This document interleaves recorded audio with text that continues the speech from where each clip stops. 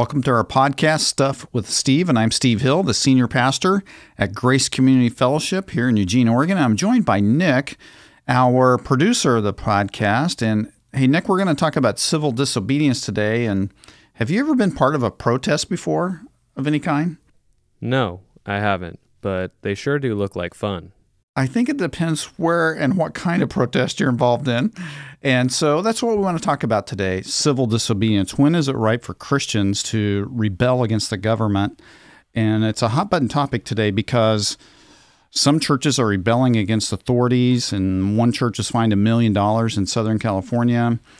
And then other churches have taken other approaches and sued the government.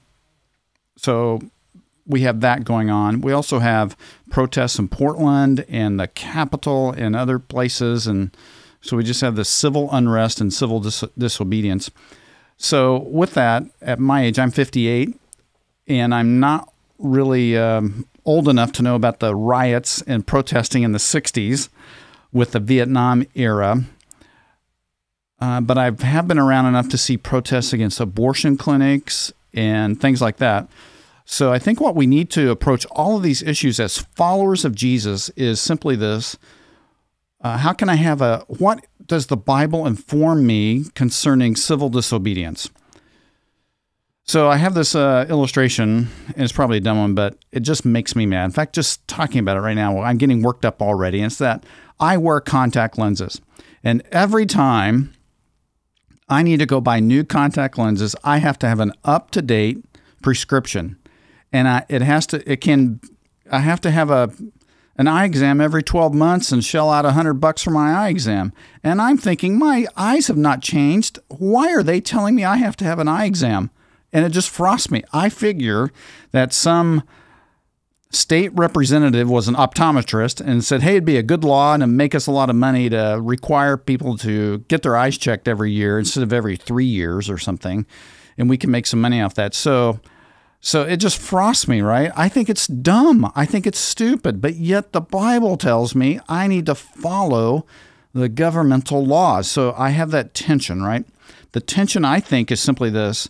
Personally, we think something is dumb, or I'm going to take it a step further. There are times that things are evil, and that's a different issue, very different. Things are evil. There's an evil law that's oppressing or hurting people, and that's different from what the contact lens thing I just shared. So that's very different.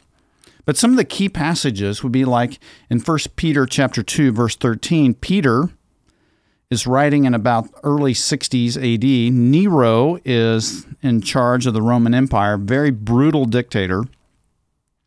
Peter says, submit yourselves for the Lord's sake to every human authority, whether an emperor as the supreme authority or to governors, and he goes on, that they're there to punish wrongdoing. Well, that's a significant passage, and it's several verses that he talks about this civil unrest and civil how we should obey the governing authorities. Paul the apostle said the same thing in Romans 13, let everyone be subject to the governing authorities, for there is no authority except that which God has established. The authorities that exist have been established by God. Consequently, whoever rebels against the authority is rebelling against what God has instituted, and those who do so will bring judgment on themselves. For rulers hold no terror for those who do right, but for those who do wrong. Do you want to be free from fear of the one in authority? Then do what is right, and you will be commended. For the one in authority is God's servant for your good. But if you do wrong, be afraid, for rulers do not bear the sword for no reason. They are God's servants, agents of wrath, to bring punishment on the wrongdoer. So we have passages like this in Scripture, a couple of them. In fact, there's one that's very similar in Titus that Paul writes too. So we have this tension between, I need to obey the governing authorities, but how do I respond when the laws are oppressive or morally evil, something like that? This has been an issue for 2,000 years as Christians have engaged the government. I have been in countries where the government persecutes people, where the government may persecute Christians. I had a pastor in Southeast Asia tell me that his home was pelted by rocks because he had a Bible study in his house, or They're very careful not to post things on social media about following Jesus because it could make their lives difficult.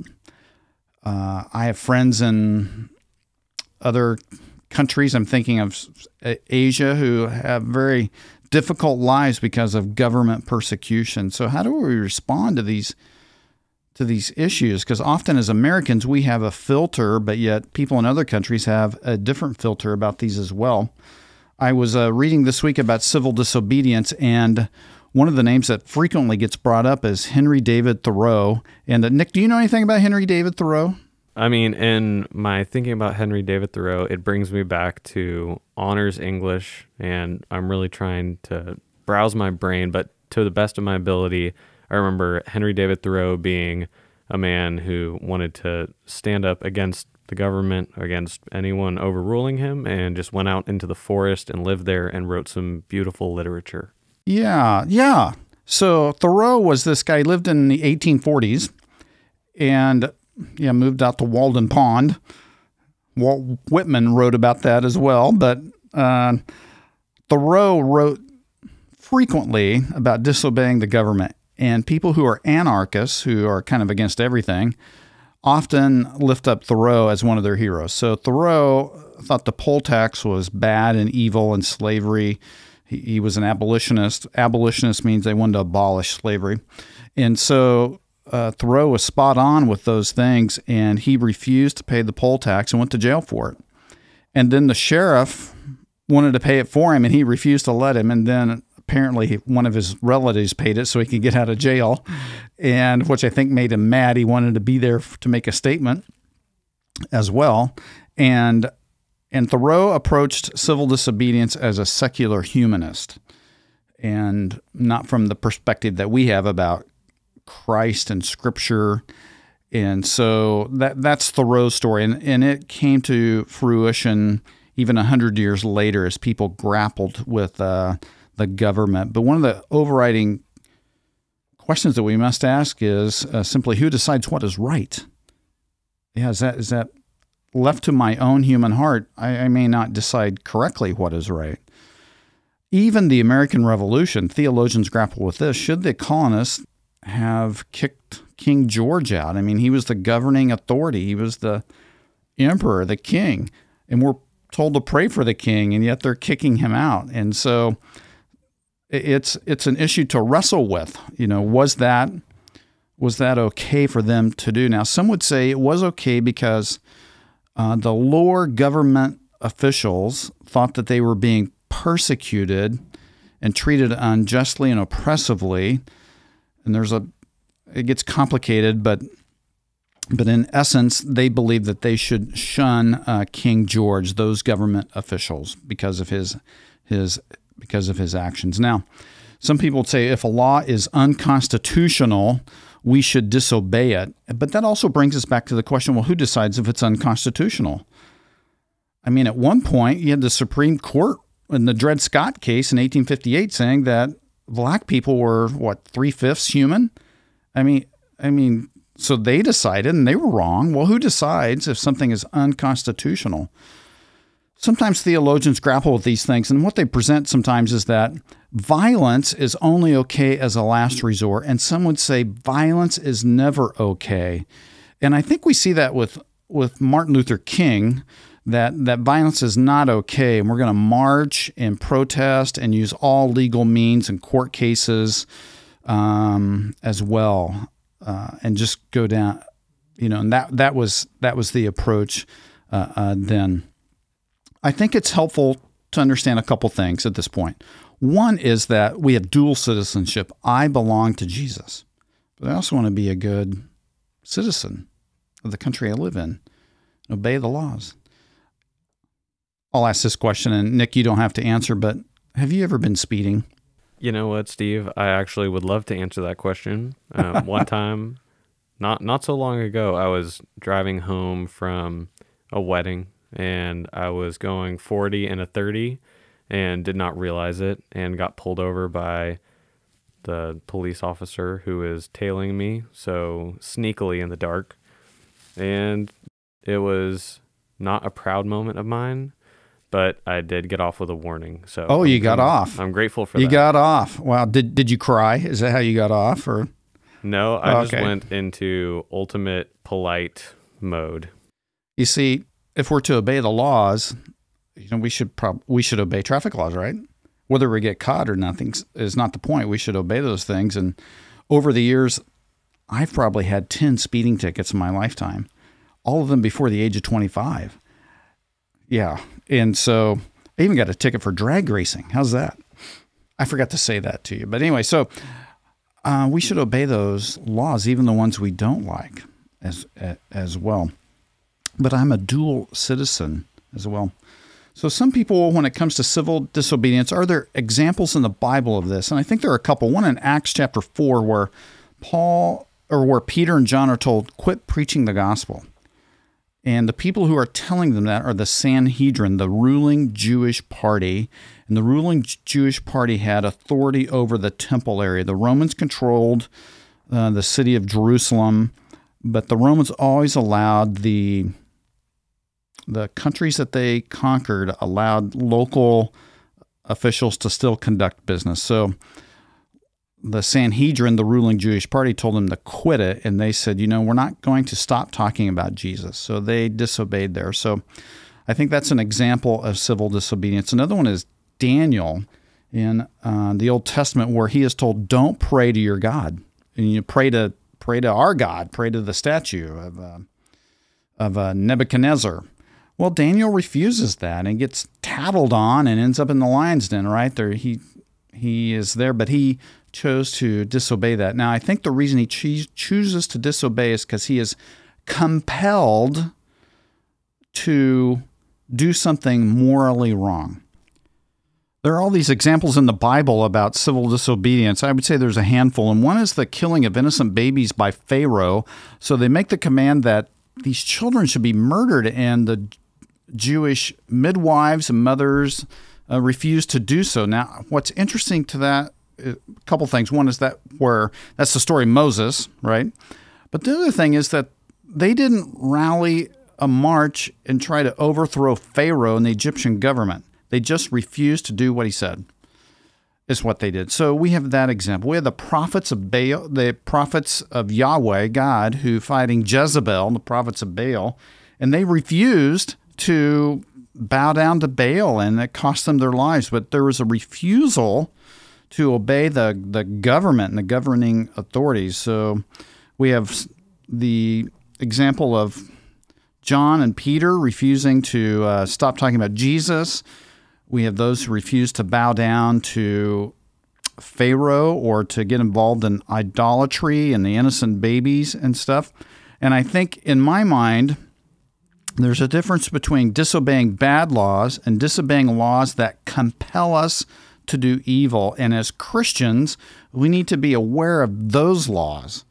So I think of it this way, that does the law permit evil to happen, or does it compel me, command me to do something morally wrong?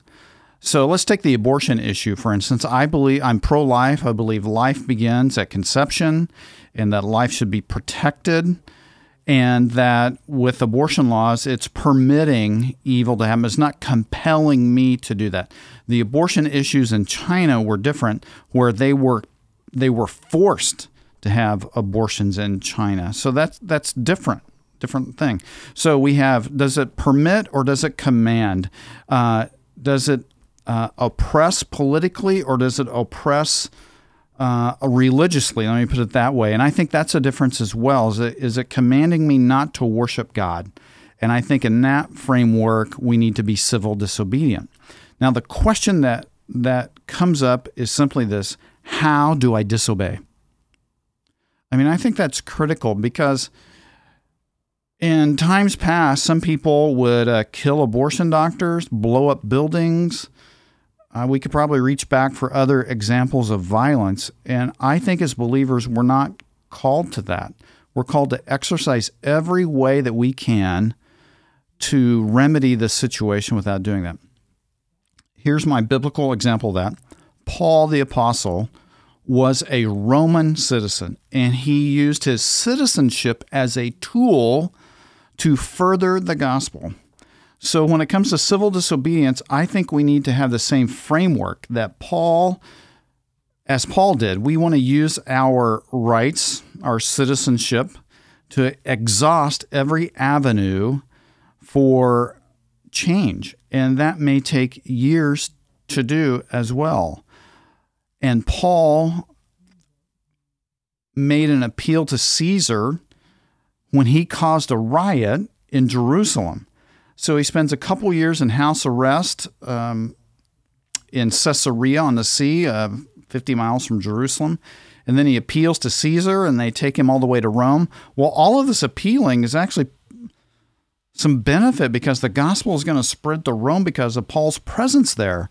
But my point is simply that he used his citizenship as a tool, and I think often we need to think of things in the same way. That's why we have court cases often. Sometimes those court cases, we don't agree with the outcome. But then we have to ask the question, is it compelling me, forcing me to do evil personally, or is it not? And then the question, how to disobey. That's why people do lawfully protest in our country, hold signs, march, those things as well, file legal lawsuits, try to persuade people to do the right thing. And I see a lot of room for that in our lives, that we persuade people to do the right thing. Often I think of it this way, that we can give moral arguments for our society to do the right thing, but in the end, it'll be love in action. That will really make a difference because governmental laws probably don't change people's hearts, but as we love people and show them grace and do all that we can to do what is right, I think that is what eventually changes human hearts as well. So those are some thoughts that I have about civil disobedience, and just making those clarifications that we have examples in the Bible of civil disobedience, but we also need to have a framework that we use our citizenship to point people to the gospel, and we try to use it for good. As long as the government does not force me to do something morally wrong or force me to commit an evil act, then I need to have that framework and to be able to be aware of those two distinctives. Force on one hand, or the government simply allow evil to happen as well. So those are some of my thoughts today about civil disobedience. As we apply those in our culture, it's going to look different every time. But I think we need to be careful and think through who decides if it's evil and how are we going to respond and disobey evil laws that perhaps may compel us to do things that are not morally right. Hey, grace to you today and peace with you this week. And we'll be talking to you next time on Stuff with Steve.